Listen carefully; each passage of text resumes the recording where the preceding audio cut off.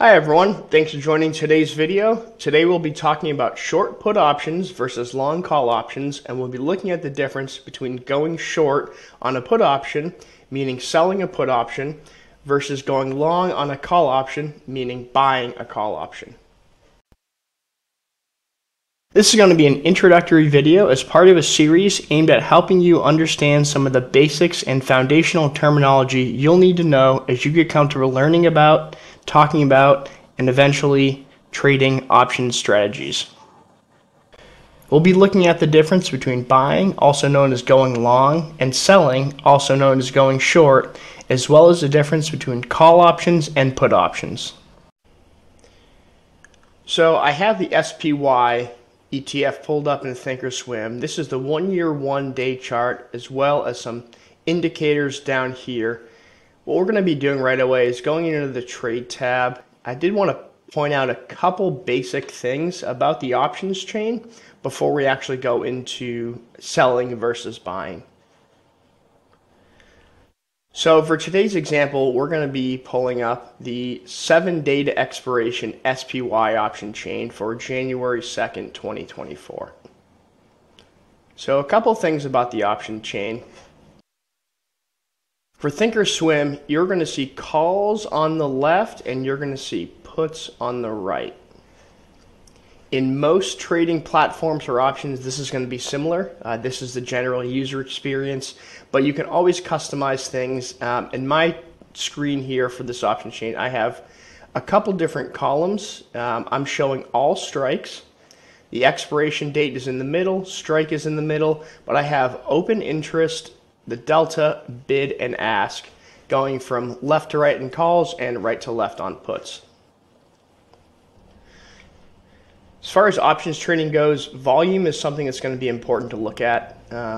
So for open interest, you're going to see numbers here ranging from zeros to in the thousands. So what this is telling you is at any one time, for the January 2nd 475 call option, there are 3,581 contracts open at this very time.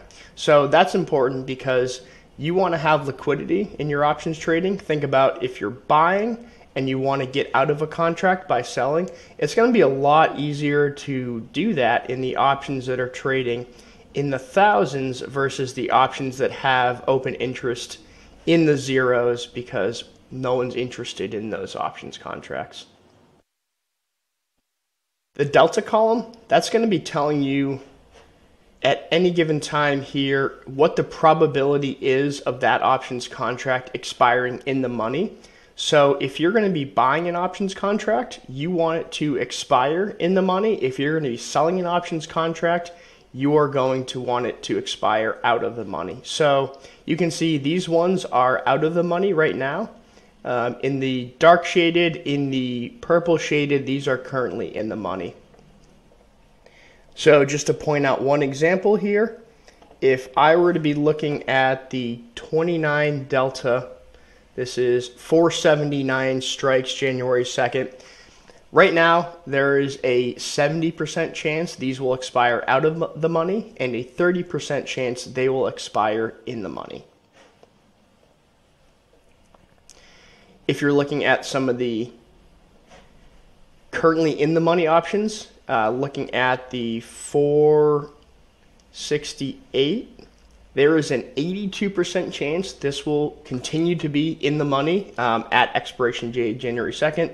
Conversely, an 18% chance this will fall out of the money before the January 2nd expiration date. Bid and ask. If you're clicking on an ask, that is going to bring up a single buy contract. And if you're looking at the bid, clicking on that, bid is equated to selling that options contract. And the difference between the bid price and the ask price is sometimes called the bid-ask spread. We want to be looking at options with a tight bid-ask spread so that we're not giving up any of that value back to the market. Let's look at two trades that have similar biases on the market, which in this case would be a bullish bias, but have two different executions and two different risk profiles. We're going to look today at selling a put option or going short on a put option, or a short put, or going long and buying a call option. So for this situation, we're going to look at two options contracts, one on the put side, one on the call side, that have the same or very close delta, which makes them comparable by risk profile. So I already have these pointed out here, 30 delta on either side. This is going to help us do two comparable trades. Let's look first at buying a call. Again, ask is going to be where you would select for buying an option. Hit confirm and send, and then let's look at the risk profile here in the following slide. But just numbers here, your max loss is going to be the premium that you're paying to open this contract, and your max profit, if SPY aligns with your your bullish outlook and goes through the roof, it's an infinite profit on this one. So let's look at the risk profile here on the Analyze tab, Thinkorswim. So this is an options contract with the expiration of January 2nd. So we're going to need to set the date up top to January 3rd, which would be the morning after that last full day the options contract is in play. We're also going to make sure that our break even is January 3rd. So this line, this price slice, represents the break even point for this trade. So your y-axis, you're going to see that is your risk profile here. That is your break even, all the way up to many thousands and down to negative many thousands here. This teal line is going to be from left to right on the x-axis your profit and loss. It's graphed out here. On the x-axis, your strike price is laid out, going down almost to zero, sitting at around mid to high 400s where it is now. So you can look, $121 is the maximum risk. That's a limit on the downside. The upside on this trade, if SPY goes through the roof, you could make tons and tons of money, never have to trade again. Very unlikely that's going to happen, but it is an unlimited upside. So let's keep this trade in the Analyze tab and go back to the options chain. So we're going to look at, in this situation, selling a 30 delta put option with a 472 strike price. Let's see what that would look like. So not max loss isn't infinite, but it's well up there. Your max profit is going to be as the seller of the option. Think of yourself as the insurance agency collecting a premium. But what you do there is you're also opening yourself up to, well, it's very unlikely, a very, very, very high loss. Let's analyze this trade here.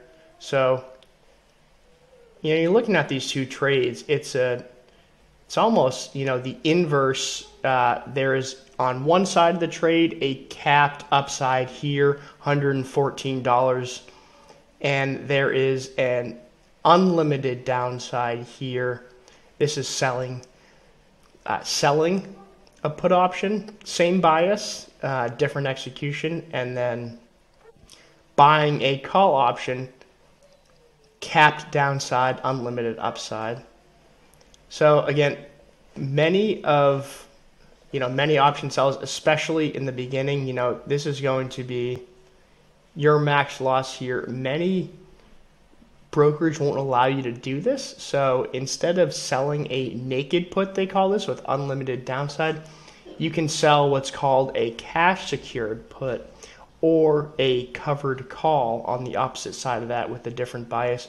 We actually get to these strategies in the videos linked below as you start to understand the basics of shorting options or going long on options, selling versus buying, and calls versus puts.